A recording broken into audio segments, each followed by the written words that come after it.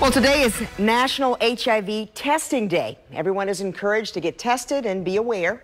Today, the National Organization of Black County Officials and Sisters Together and Reaching held a press conference to raise awareness and educate the public about the importance of HIV testing and early diagnosis, especially among black women. Go out and get tested. Go out and know your status. It's not about dying, it's about living. And we want you to live a long and healthy life.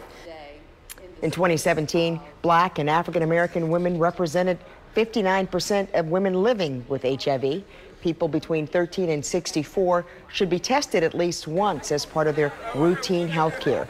Today, residents got tested at Walgreens and locations in Baltimore.